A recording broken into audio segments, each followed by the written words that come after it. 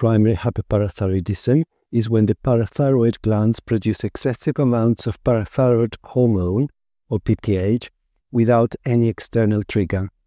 That is, it is an intrinsic problem within the parathyroid glands, and the most common cause is a benign tumor or adenoma.